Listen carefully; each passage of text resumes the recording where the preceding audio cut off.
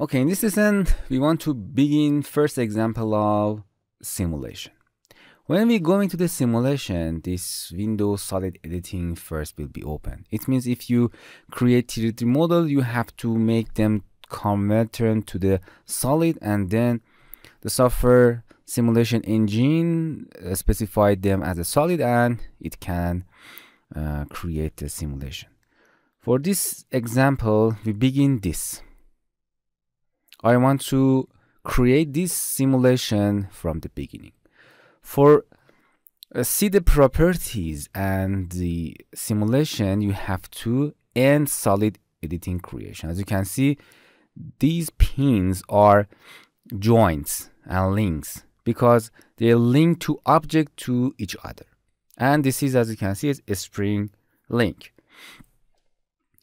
We have two tabs here, link and the solid. As you can see, if you going mouse over on one of the objects, they will be turned to the red, and it means they are specified as a solid and everything is correct. And the solid list here, and the link that include in this simulation scene is created here. As you can see, they can rename it. And if you click on any of these links, its properties will be appear here, or if you click on any solid, their properties come here, and you cannot change the position of the simulation. Okay. And for simulation, you have to go to, and we have lots of menu here that I explained them. This is a solid editing to edit a solid. This is a link that I want to explain them in this lesson from beginning to the end. In this lesson, I want to explain the joints. And here the simulation menu. You can separate it and open it here. Here you can start and pause simulation. And the most important thing here, the parameter. The most important, the comments are here. You can start it. As you can see, this is our simulation. For this simulation, I delete in a link, I delete a spring. I delete a spring to rotate it very fast and easy. Okay. This is our simulation. As you can see, this rotor will be rotate. Sorry, I think I have to. And as you can see, this slider will be slide along this rail, this object. So we have one join here, one join here, one join here, and one join here. We want to create it from scratch. Okay, that's it. For the first, we delete the links, delete your keyboard, and as you can see, we have not any joints, and delete the solid. I explained them. Just go here, solid editing, and select the solid and delete. Select the solid, delete them from the simulation palette. It means you have to identify them as a solid for the first. And if you go into the virtual reality, it means we have created the object. As you can see, we created object and prepare to simulation from the first. As you can see in the scene manager, we have the object. Please, you can delete them. Please name them correctly and make a folder of them like this. As you can see, this is a parent folder and geometry in, and they are separate. As you can see, they are completely separate. So we model our 3D simulation and ready to simulate. And go to the simulation, and automatically for the first time the solid editing will be appear.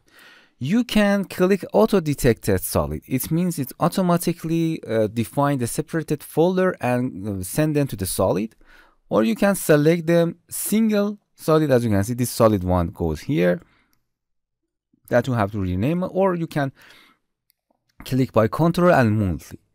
And in this time, I go to auto detected. If we have a lot of model, we need to auto detected solid. As you can see, all of the solids geometry gone here and transferred to this solid, and everything is ready.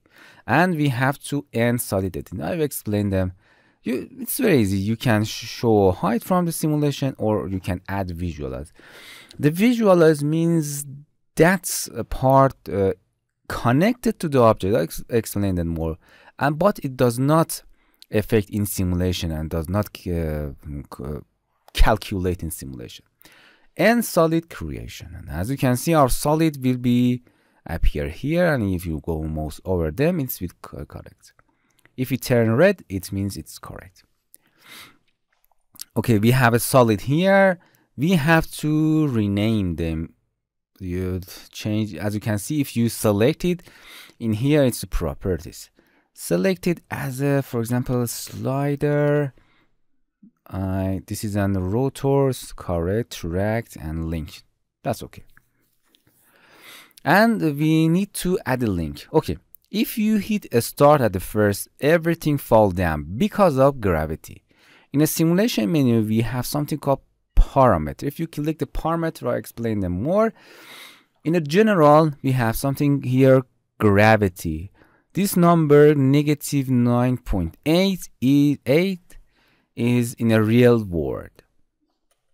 In a negative of z-axis. You can change any gravity that you want. If you want, you can make the gravity 0. And sometimes in a simulation we don't need gravity, but I prefer everything goes like real world. So I want this rail fixed in position. When you click it in its properties, I explain them more. You can hide it if you want. You can make the collision. I will explain what is collision. But here, and you can connect it to the camera for active viewer. It's not important. Here, what is most important, make the solid fixed. As you can see, if you make this solid fixed, it does not fall because of the gravity. Okay, and now everything is ready.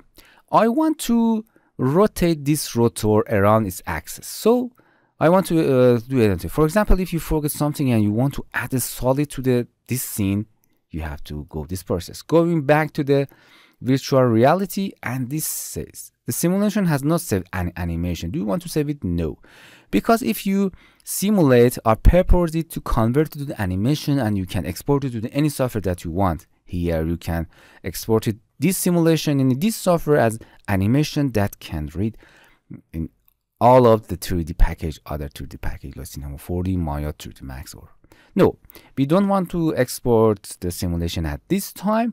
I want to add a shaft here for rotating. Going into the object and cylinder. Oh, it's too big. Make it smaller. Okay, this is our shaft. I want to align it. You can go align it, rotate it, but as I said before in a previous lesson, we have something called aligned. Okay, I explained it. I explained in the previous lesson. Select this part. I want to access of this exactly middle of that. Going to pick a center of the curvature. Exactly this. Go to exactly the center of this curvature. Align to that. As you can see, it's completely aligned to the that. And don't forget to hit OK. And if it is right. Oh, sorry. Bring it here. And this is our shaft to rotate this rotor around it. Going to back to the simulation, and the first link that, as you can see, if you select this rotor, it does not convert to the red, turn to the red. So it means it does not in a simulation. So for making to simulation, you have to open the solid editing. As you can see in geometry, this cylinder will appear here. You can select it and send it as a single to the solid, and then end creation. And this is our solid. You can as a shaft that you want. And as you can see, if you go mouse over there, it's turned to red, and it means it's ready to simulate. And I have to make it fixed. because it is shaft and I don't want to fall down because of the gravity. Okay. The first joint that I want to explain is revolute. First, the revolute. Revolute, as I explained before, is to connecting two objects that can rotate based on their common axis. For example, I want to rotate this rotor around this shaft main axis, around the center of this shaft. So I need a revolute. The most important properties in the revolute properties is enable motor. It can rotate the object around its axis. As you can see, the software tells you please select the first solid. In a rotor, in a revolute, if you want to rotate the object in a solid one, as you can see, you can change the name here. In a solid one, the software select the first object. Select the object that you want to rotate. The second object is a base. Is the base of the object. This is. And as you can see, it's just selected. Everything is easy. And the second selection, as you can see, it's automatically tend to center of the curvature, and you have to exactly select the center of this shaft or center of this rotor. I selected center of this rotor as a center of the rotation axis, and everything is done. And if you hit a start, as you can see, if you select it, does not lock because this rotor connect to that shaft. Because of that revolute, it does not fall, and everything's ready. Okay, our first, this is a revolute, it's very easy. And as you can see, this joint will be corrected here. I delete it. Again, I want to explain something again. If you click somewhere else, as you can see, if you select it and you miss the selection, you miss the guide of the software. And as you can see, the joint will be turned to red. It means it does not correct. Select it, and here you can select it yourself. Select this selector here as a first object, and select this. As you can see, it's placed here. Select this object and select this, and select this as a center, and this is of center of the rotation, and everything is done. Okay. Another, if you, for example, delete it, if you want to, for example, hide it, if you don't need to any shaft and you want to rotate object around itself, you can do this. Select revolute, select first object. For the base object, that is the second object, you can select here. It's a ground. And select the ground. It's because of that. It's the second is select this edge and select the center of that curvature, and everything is ready. It's rotate around itself, and its base is ground. So this button is mean that. Okay. Sorry, I make it again and go into the solid and show it again. Do that process again. That's very easy, and as you can see, it's very fast. Okay, and I want to enable motor to rotate. It's very simple. Motor control mode. You want to rotate your motor based on speed, radian to second, or just rotate a specific angle based on the radian, or you want to torque it based on the torque. I want to rotate our motor based on the speed. Select this, and another window will be that open. It says you, okay, you want to rotate your rotor based on which function. You want a constant number of the rotation, or you want to mathematical. I will explain that. I want to split my rotor in, this is based on the radian, based on second, okay, 8. And as you can see, if you start, simply rotate your rotor with a number. You can select your joint in a motor in here. If you want to rotate in another direction, you can give a negative number that you want. And here with click this, you can specify your curve that it means the constant 8 number here. I explain it more. Don't worry, it's okay, and everything is ready. And now I want to connect this to object to this object. To connecting the object, we have to select a revolute. In this part, if you want to select the object, does not concern which object is first. Select, second object select, and the connection part is very important. The center of the rotation of this connection is this part. As you can see, this is actually like a pin. That object is rotate based on this axis. And if you start, as you can see, it's connected and everything is good. As you can see, this object is rotate around that axis that we connected. This is a revolute. It's the most common joint that we use in simulation. And as you can see, if you want to connect this object to this object, we have to use revolute again. Another revolute. It does not important which object is first. Select it. What is the main axis and the common axis of them? Is exactly this center. It's automatically selected for you. And as you can see, they are connected to each other. Okay, we connect 3 objects. Another joint that I want to explain is prismatic. The prismatic joint is the joint that the object can slide along another object that called rail. Select the prismatic. Here it's the first solid. The first solid is important, the object that wants to slide. The second object is a rail. You have to select a rail. And the axis of the rail is important. Select the center of this object. Slide along that axis. For selecting that, as I said before, you have to pick edge loop.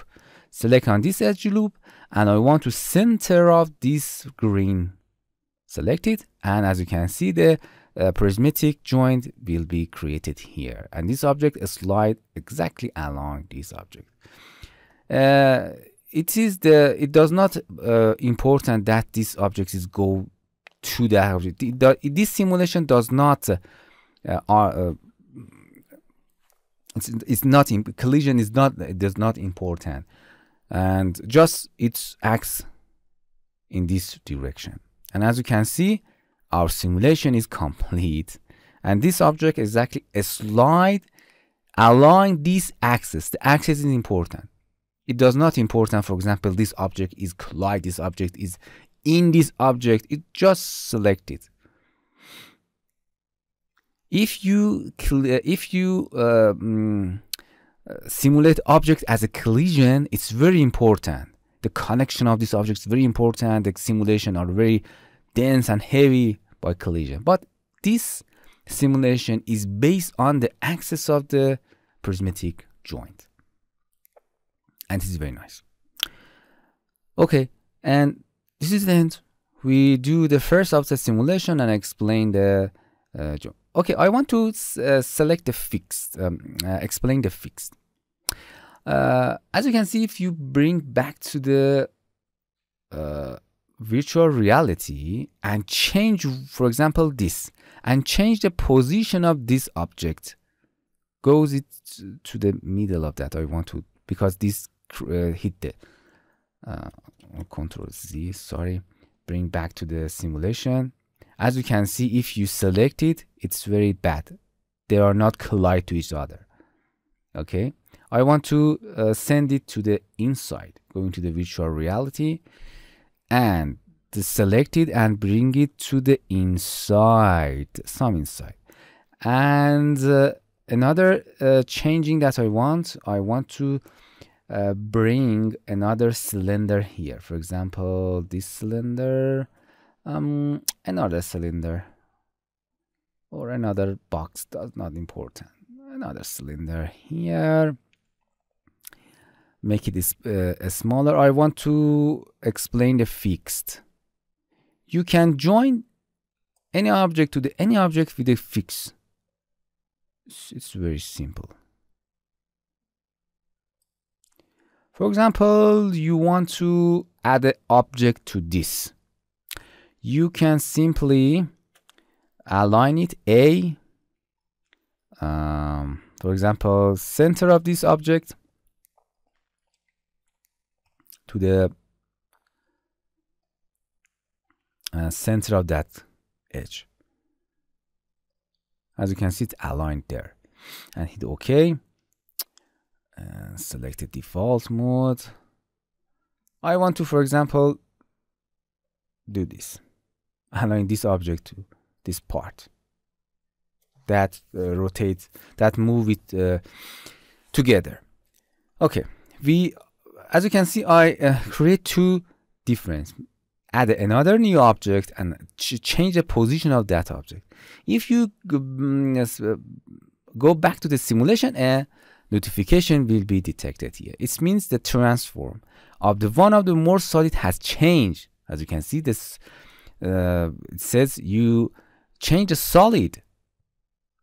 You want to reset to the origin system, it means it's bring to back, or you have to redefine. I do redefine that. As you can see, we have two solid here, one solid and one solid. We have to just select the revolute join again.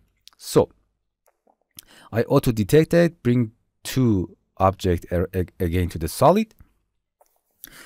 And if you end solid editing, as you can see, we missed this revolute join.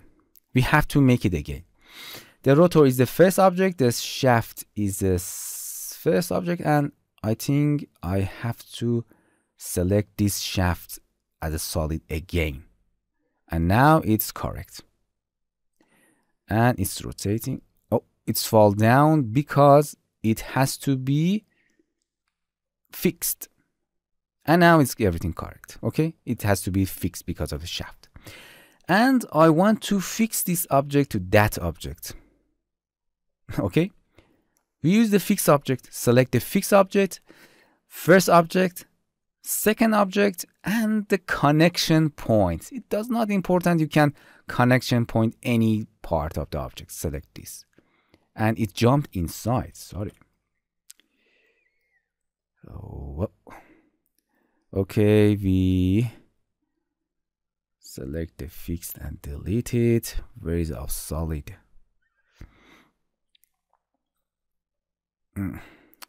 Bring back to virtual reality. No. Where is our solid? Oh, it's connected there. What happened to that? I have to select another part. For example, this part. I select this part again. It's not important. Bring it back to the simulation. Yes, I want to redefine it. This solid as a solid single. Close it. Bring the fixed first object to the second object. And I want to select this part. It's not, it isn't, you have to select a point that they are connected to each other, and I think it's correct. In a fix, the center of the connection does not important. And as you can see, this object fixed to that object. With this method, you can fix the object, new object to your simulation. Okay, and goes back to the parameter. We have gravity here, and as you can see, I want to explain that these two sitting here. That's very important. First, if you annoying with, for example, if you start and as you can see this visual of this symbol of the joint, you don't want to see them. You can go to the parameter and in the visual hide the helper during the simulation. It's okay. If you stop and start again, as you can see, when you simulate, those helper will be disappear. And I want in a parameter, in a general, we have another important setting. It's very important. As you can see, if you start, we have a simulation time based on a second here. And I want to mention you, if you simulate in this scene, this simulation and animation is not in a real time. It's very important. This simulation speed depends on your PC system or your resource, or how much this scene is heavy. So this second and this animation it is not in a real time. It's very important. The real time animation is after that you select it to the export it to the animation. So you have to export a lot of animation and experiment your speed. Okay, and go to the parameter.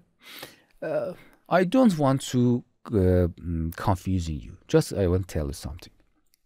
If you want to change the end time of the simulation, if you want to continue your simulation in 10 seconds, you can add any number here based on a second.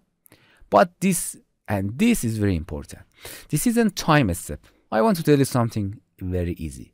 The smaller number here cause more accurate and the best simulation, but it takes too long and it's very slow.